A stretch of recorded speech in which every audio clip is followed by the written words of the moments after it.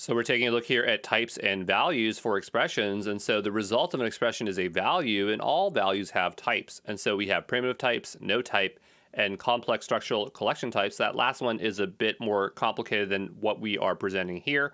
We're going to simplify it and then cover it later, okay?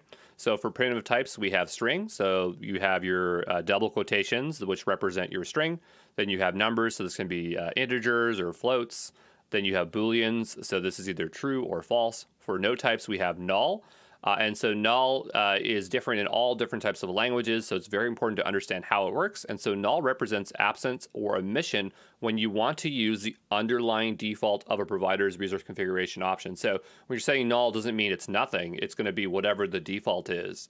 And the default also could be nothing. It's just depending on what that is on the provider.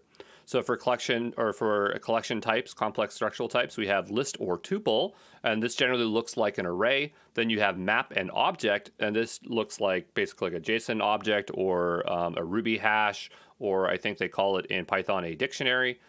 So that gives you an idea of the basic types. But for this last one here, because this I found really confusing, list, tuples, map, object, we definitely explain this more in the course, okay?